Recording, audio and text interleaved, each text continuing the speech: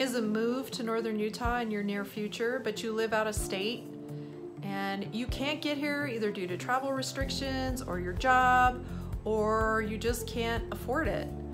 How do you buy a house from another state? I'm going to give you 5 tips today that will help this process be so much easier. I'll see you in a minute.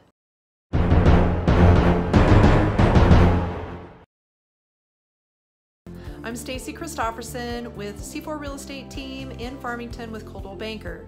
If this is your first time to our channel, please click subscribe, ring that notifications bell so you don't miss out on the videos that we're making. We're having a blast making these videos for you so that you know everything there is to know about living in northern Utah, eating, playing, sleeping, and buying and selling real estate.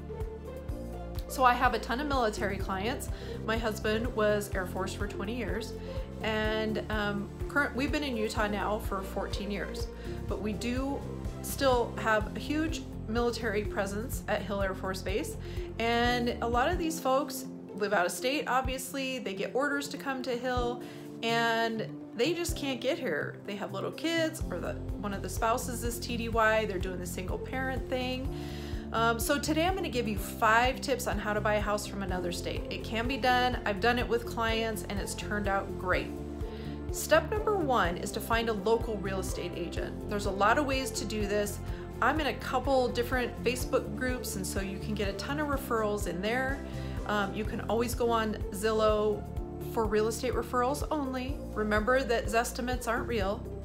But you can go on Yelp, you can go on Google My Business. C4 Real Estate Team has a Google My Business page, check us out there. But you can go on Zillow and find an agent. Another way to get a local agent, if you have an agent where you live currently, they can help you vet out a good agent. They can do all the interviewing to see if they're a good fit for you. So again, the first step is to find a local real estate agent. The next step you definitely need to do is talk to a local lender. So if you were to call me, I have a local lender that I would hook you up with. He has a mobile app. I text it to you, you add it to your phone, and you can fill out the application sitting there watching TV in the evening.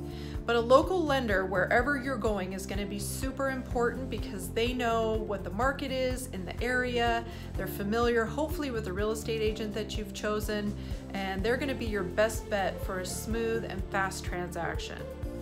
Now, how are you going to look at houses if you live in another state? Well, step 3 is to just be open-minded to FaceTime walkthroughs.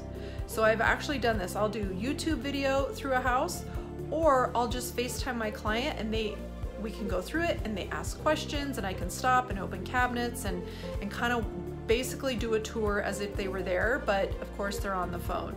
I can smell it for them. I'm a big smeller. And you know, I can show them around the neighborhood. I typically do a video coming into the neighborhood. I show them the neighbors. So be open-minded to that. The other thing, of course, best case is that you can fly in for a weekend to do some house hunting. The hard part with that right now is the fast market. And you might have tickets booked for a month from now, but in a month, the houses that you're looking for aren't available.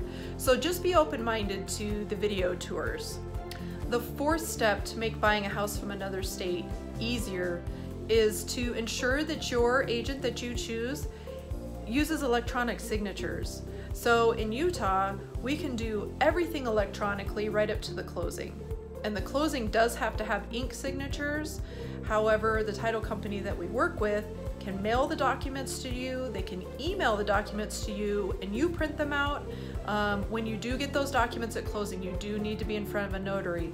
But up until closing, everything can be signed electronically. So don't think that you can't buy a house from another state because you're not there to sign paperwork. Technology is awesome on this part of it. The last thing on buying a house from another state is communication. So you and your agent, make sure you tell them what you're looking for, and if you don't like what's coming up, they can change it. It's not hard for us to go in and tweak a search or, you know, raise the price, lower the price, different areas. It's super easy, and we want to make sure that we're not wasting your time and that, you know, the houses we're showing you are ones that you would actually consider living in.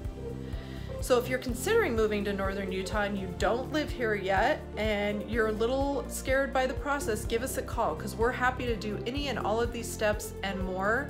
We've been doing this a long time and we want to help you guys make this process as smooth and easy as possible. Give us a call, text, or email anytime, and be sure to check out this video popping up here on if you're PCSing to Hill, some cities that you can live in around the base. Thanks for watching and have a great day.